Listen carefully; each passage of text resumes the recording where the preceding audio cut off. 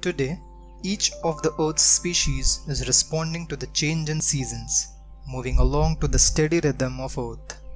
But what exactly set that rhythm in motion? Why do we have seasons at all? How did a beautiful moon form? How it all began? In this video, you will be getting all these answers.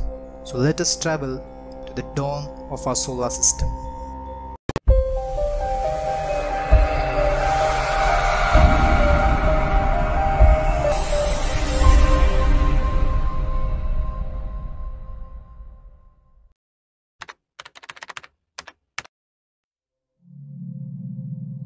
More than 4.6 billion years ago, the Milky Way galaxy collided with a nearby dwarf galaxy, Sagittarius. This encounter enhanced the process of star formation in our galaxy.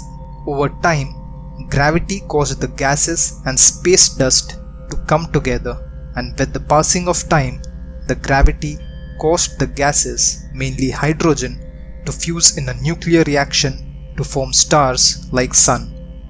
During this time, the solar system was a cloud of dust and gas known as the solar nebula.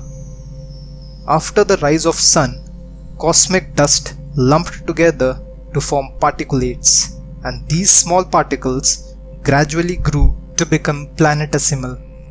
Planetesimals continued colliding with smaller particles and other planetesimals, eventually growing to the size of planets such as Earth. A lot of these planets were moving in the same orbit.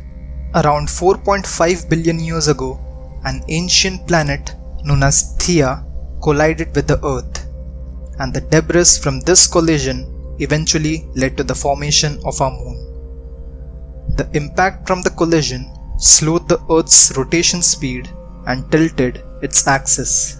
And thanks to this tilt in our axis that we witness different seasons in today's Earth. Countless planetesimals, asteroids and icy planets bombarded the Earth. Collisions from these icy bodies likely deposited much of the Earth's water on its surface. Since the planet is in the Goldilocks zone, which is the region where liquid water neither freezes nor evaporates but can remain as a liquid, the water remained at the surface, which many scientists think played a key role in the development of life. Over a period of 200 million years, an ocean atmosphere system was being formed from carbon, hydrogen, oxygen and nitrogen contained in the planetesimals. Early solar system was a very crowded place. The population of comets and asteroids passing through the inner solar system was very high.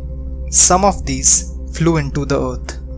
On impact, both the crust and the asteroid became plasma in an instant, and the surface was covered with magma. In the center of the so-formed crater, a basaltic cone was formed, which created an upflow in the mantle.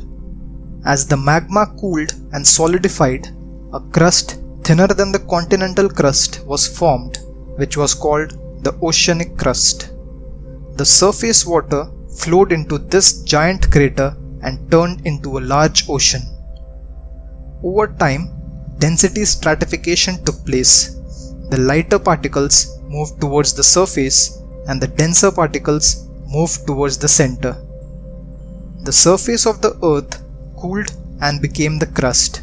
However, the molten layers that remained inside became a mantle and the core. The currents of this massive underground ocean of magma caused volcanic activity that released gases. These started the water cycle and led to the creation of atmosphere and the oceans. Since 4.2 billion years ago, a liquid core has been formed at the center of Earth. Convection within the liquid core created a strong magnetic field surrounding the Earth. This geomagnetic field shields the Earth's surface from solar winds and cosmic rays. Our Mother Earth, the third planet from Sun and the fifth largest in our solar system, was now ready to sustain life.